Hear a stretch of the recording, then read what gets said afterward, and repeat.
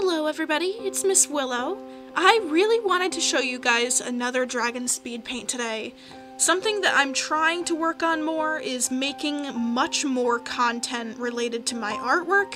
I've been doing a lot of game content and millipede content, and that's all fun in games and such. Games.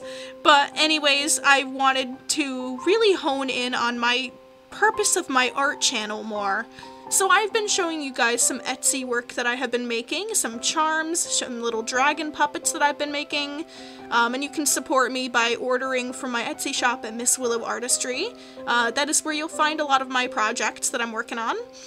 Anyways, I wanted to make things a little easier for myself today. I'm feeling a lot of anxiety, and that is normal for me. A lot of people suffer with anxiety, and something that helps me with my anxiety while I draw, to kind of keep me from burning out of drawing, is to allow myself to make something super simple.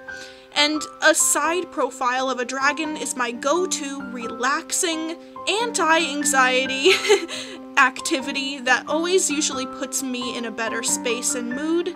So something that I love doing is just making it simple and easy for myself and drawing a side profile dragon. Just starting with the eye and taking the picture wherever it goes, wherever it leads me to.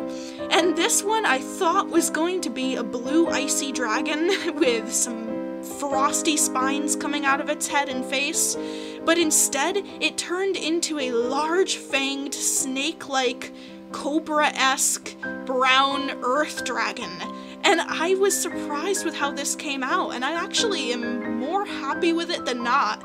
So this is where taking things simple for me does go occasionally, and you'll see a lot of this content on my channel, which is just a simple dragon from the side, front, or back. And I just love doing this. So that's what brings me joy. Occasionally I will make a more exciting piece, but this is just something that made me happy today, so I hope you also enjoyed. I am also in the process of getting shipped to me actual physical books that I wrote for my first story of Farendale. Anyways, look forward to those, and I will see you guys in the next one. Don't forget to like and subscribe so that other people can enjoy my content too and find it. Anyways, have a magical day, everybody. Bye-bye!